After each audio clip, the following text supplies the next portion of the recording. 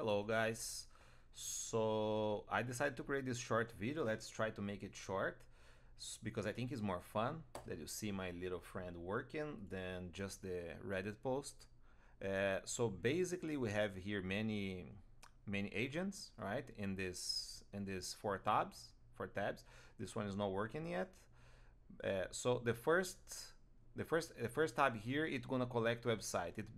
This block here basically use Brave search MCP to collect the websites online. So you can type whatever you want here. Let's type, for example, plumbing New York. All right, and let's select here 10 searches of 10 websites. No, let's do 5 and 5, otherwise it's gonna take forever.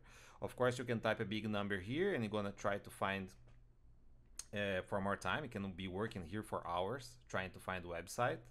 All right, Brave search MCP, if I'm not mistaken, has 1 second delay each time you use their API or something like that. You can also use a list. Let's say if I have a list of websites of your city, you can type a list of oh, I need to wait here that it finish. So it found here 2 websites. It's excluding this one because it's duplicated. I already did this search before. So let's add this website manually. All right, so now we have here 13 websites on the next pipeline, on this pipeline for the analyzer. This here uses cloud 3.7, sorry, and analyze the website using 15 criteria that ChatGPT gave me, right? For example, if the website use Flash, if the website takes more than 3 seconds to load, if the website's not responsive, all right? So I asked ChatGPT what are the criteria for an ugly and outdated website, and it gave me 15, and I implemented with cloud, all right? So basically, when I click here, it's going to start one by one to find websites that are outdated. All right, so analyze true, and they are good. They are not bad. Soon it's gonna find websites here that are outdated because I added here some manually here, so just so we can make the test. And of course, while this agent is working, you can come here and keep adding, either manually or using the Brave Search MCP. All right, and you can keep adding here and let this thing work the whole night. All right. So as you see now, it found already 4 websites that are outdated. Let's just wait that it finish. And this brings the websites that it finds that outdated to the next here.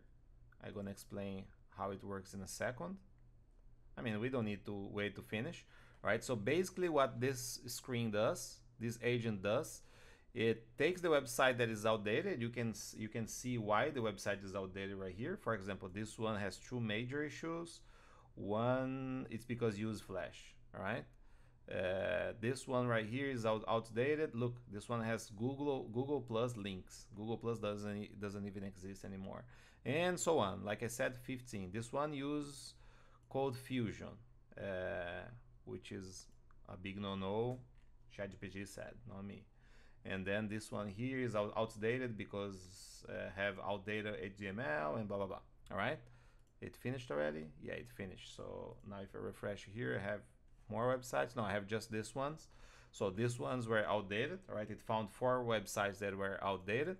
So this here is the only manual part for now. I don't know if I'm gonna automate that, but basically what you do here, you come here, you can visit the website. You can visit the website and see if the website's bad. All right. This one is, oh, sorry. This one is bad, but not, I mean, yeah, it's horrible. Yeah, it's very, very bad. I think this one is the one that use Flash. So let's see this one right here. Wow, this one is horrible. This one is very bad. Let's see this one. Horrible as well. And this one, yeah, also deserve a rebranding. They deserve a better website. All right, so basically let's mark all of them for production. All right, so I'm gonna mark this for production, mark this for production, this for production. And let's say I don't want to mark for production. You enter in the website and the website is actually good. You don't want to produce this website. You don't want to build this website. You can click here, right? You can also see the the source code here, but let's mark all of them for production, all right? So now I can select one and build by itself, or I can just type, or I can just click here in out production, which gonna build all of them. So let's click here, and it's gonna now start to produce one by one, all right? And I'm gonna cut this because it takes like approximately 3 minutes per website. Basically, what it does, it's sending to cloud the source code of the website. Cloud gonna receive that, and then gonna have all the text, all the images. It's gonna produce a new website, a better website based on a big prompt that I did. All right, so using new technology, use good CSing, blah blah blah. So look, it just finished one, and now it's sending to my GitHub. All right, now you're going to start the next one in a second. As you see, now it's starting the second one. So whenever this finish, I come back. All right, so it just finished to do all the websites. All right, so now if I go to my GitHub right here and click here, you're gonna see that it just did all the websites. All right, and now I open it right here to save time. So if you compare the old website with the new one that Cloud created, all right, it's better, all right, way better. And of course I can improve on that, all right, I can always improve and the prompts. And this was also the old website, and Cloud create this website for this company, all right? So basically that's it. And now here my plan is that to display here the websites that are ready, and then because we have the source code of the website, we can parse, we can figure out the email of the company, for example, or the phone, and we can automatically send, this is what I'm gonna do, automatically send email for them, offering them the website with the link already for the new website. All right, of course it's just the front page, all right, but if they want, if they see the front page, you know, the first page, now the main page of the website, and say, wow, I like, because of course I'm gonna offer for very very cheap, since this works automatically, and can be working for 24 hours building websites. If they decide that they want, and then I gonna of course build the rest of the website, all the pages, and refine everything.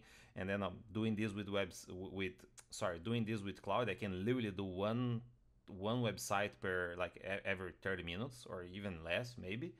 And maybe I can also automate a lot of things. So that's it. Let me know what you guys think. I think this is awesome. All right, I can't even believe that I did that. And here, even though it says 4 agents, there's actually many agents working simultaneously on the back end of this, and it's actually kind of crazy. And I wanted to show this. I played this for 2 days in a row. I built maybe 30 websites, or maybe not 30, but more than 20 for sure, making tests. All right, and I spent this on Cloud using 3.5 Sonnet, the latest version, right? So it's literally I did automatically 30 websites, maybe 30, right? More than 20 for this cost. So yeah, that's kind of crazy. I hope you guys enjoyed. I think this shows what we can do with AI. Even me, that I don't even understand a single line of these codes here, right? I don't know a single line that is here, right? Look at this. This code here, which is the big one, has 2,000 lines of code. And then this one right here, which is the one that builds the website, have more 800 lines. I don't understand a single line of this. All right, that's it. I think the video gonna be too big. Bye bye, guys.